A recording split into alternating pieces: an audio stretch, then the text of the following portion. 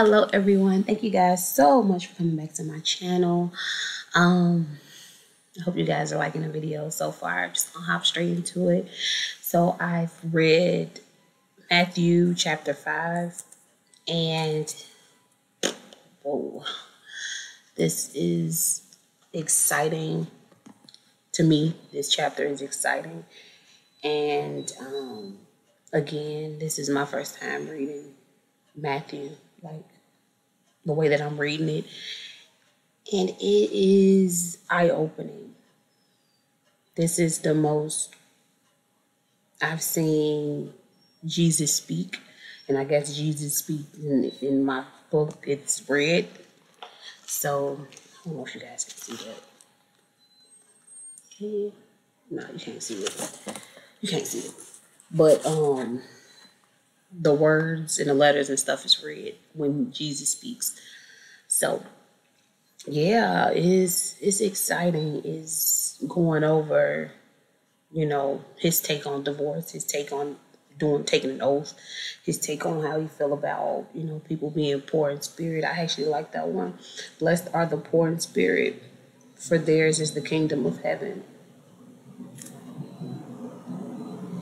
Blessed are those who mourn, for they shall be comforted. Especially when I read that one, blessed are those who mourn, for they shall be comforted. It just took me back to a time where, in life you lose a loved one or someone really close to you and you just really don't know, really how to mourn. People don't really know how to console you or comfort you at that time. You don't really know how to do it either, so just kind of shut everybody and everything out. But it's like,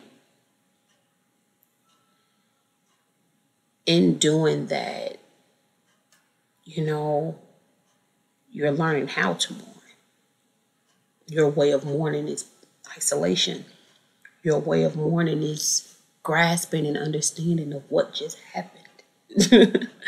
It's like, what just happened in my life that, I'm going through this tragedy like this and I'm dealing with it the way that I'm dealing with it, So, yeah. You see, because I've been through it, I know, I get it. I feel like I'm still mourning sometimes from my loved ones. And, it's like, it's a different type of comfort when when a higher power, when God, comforts you, when you feel comforted, when you feel like someone is over you. You know what I mean? So, yeah, and then that first one that I said, blessed are the poor in spirit. Like, what is poor? You know what I'm saying? People relate to poor as scarcity. People relate to poor as not having enough. But my take on being poor is being content with having the bare minimum. When you're capable of greater.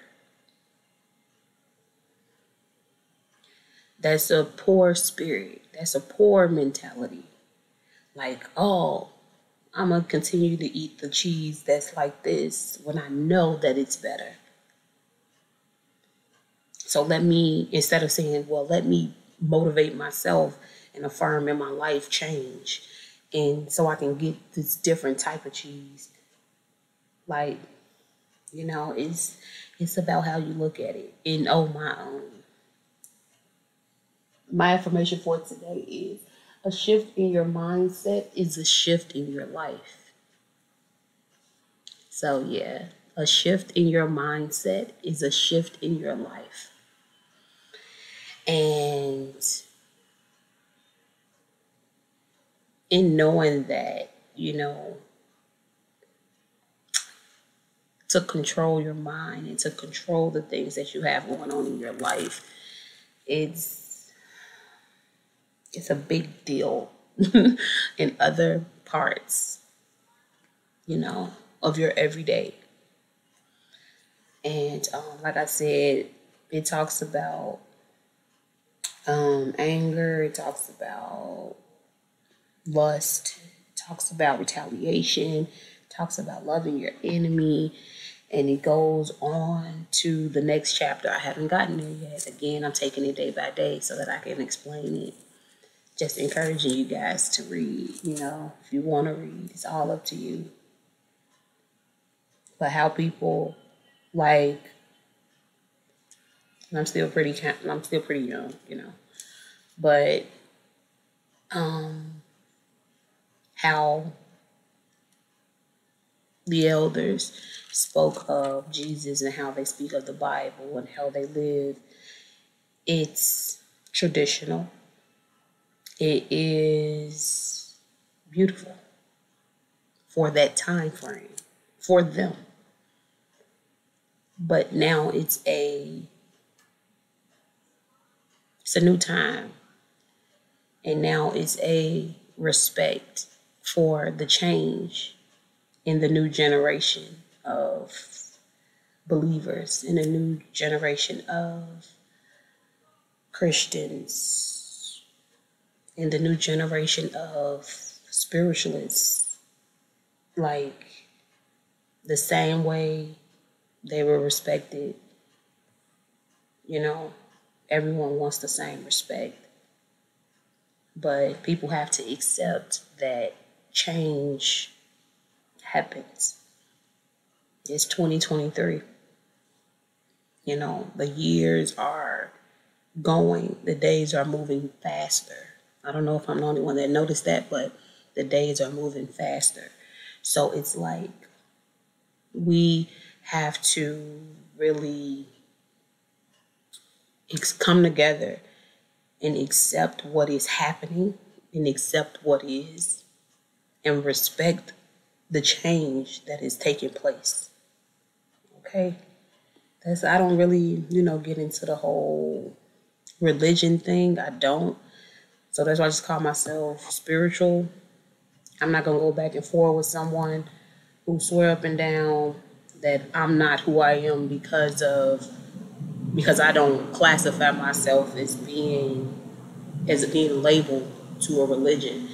So anybody who feel that they have to confine in or feel confined to a certain place, group, whatever, just separate yourself.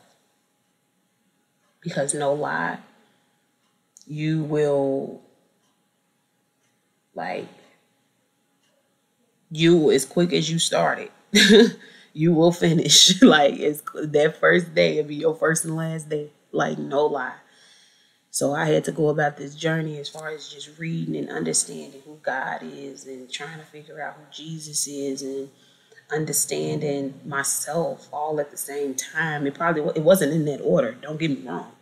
But in trying to get it, I'm saying trying because I'm still doing it. I'm doing it. But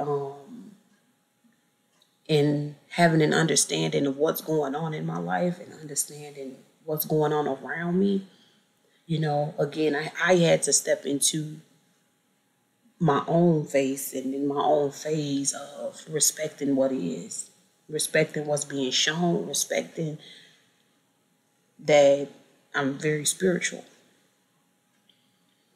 So if God's accepting me as I am for who I am, then nobody else's opinion or judgment of me really matters. So on that note, I'm going to end it here. And you guys enjoy the rest of your day. And if you guys like the message, like, comment, and subscribe. And I'll see you in my next video.